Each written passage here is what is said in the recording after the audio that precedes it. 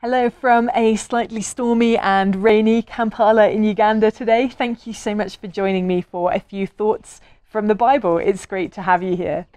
I don't know if you've ever been in a position where you've needed to move house, but it feels like there are so many different details that you need to hold on to when you're in that position. What to pack, what to sell, what to get rid of, what the new house will be like, how you'll be leaving the old house. There are many, many different things to be thinking about.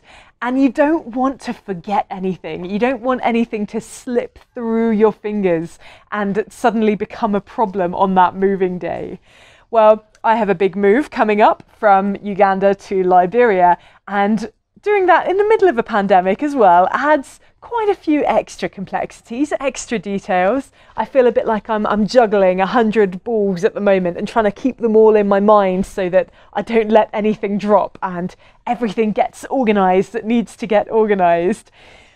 But you know, it's not just in the big things in our lives. It's not just in the massive events like moving house that we have details that we end up feeling concerned about. It can happen in day-to-day life as well. A project at work, or looking after the house and trying to make sure there's dinner on the table and the shopping is done, or planning anything right now in this COVID time adds extra details and extra complexity, I feel. So what is absolutely so reassuring to know is that God cares about the details. I was reminded of this recently as I read through the book of 2 Kings in the Bible. So to set the scene, Elisha, the prophet in the Old Testament, he meets a rather wealthy woman who sets up a nice little hut for him on the roof of her house, a place for him to stay whenever he passes by, and she feeds him and looks after him. And it's a great story. This woman isn't able to have a child, and so Elisha intervenes and she ends up having a son. And later, when that son gets sick and actually dies, Elisha's prayers bring that boy back to life. Well, God brings that boy back to life and answering Elisha's prayers. It's a wonderful story. And later on in it, Elisha tells this woman that she needs to leave Israel for 7 years because a famine was coming. And so off she goes with her family and she lives with the Philistines for 7 years before returning to Israel. Now I can imagine on her return how many details would have been in her mind. What's the house going to be like after 7 years? What about my land? Will I be able to get that back? Are my friends and my more distant family members, are they even still alive after this long famine? What does the country look like now? How are we going to cope? We've gone from being this wealthy and affluent family. Are we coming home now as paupers? It would have been so easy for her to feel utterly overwhelmed, to feel lost, to feel that she had no idea how she was going to cope and what was going to happen in all of those little details. And yet this is what happens in 2 Kings chapter 8, verses 3 to 6. At the end of the 7 years, she came back from the land of the Philistines and went to appeal to the king for her house and land. The king was talking to Gehazi, the servant of the man of God, the servant of Elisha, and had said, "Tell me about all the great things Elisha has done."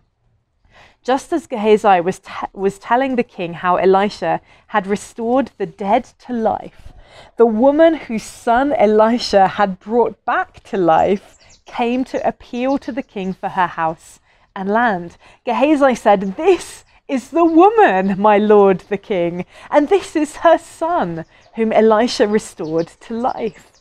The king asked the woman about it, and she told him.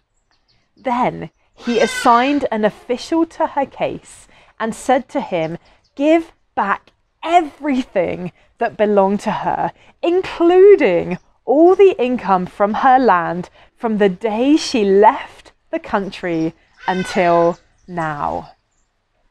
In one fell swoop, every single one of those details was catered for.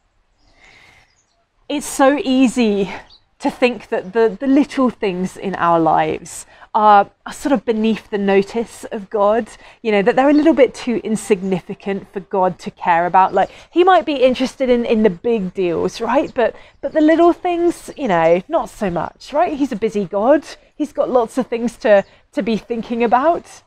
But that is simply not true.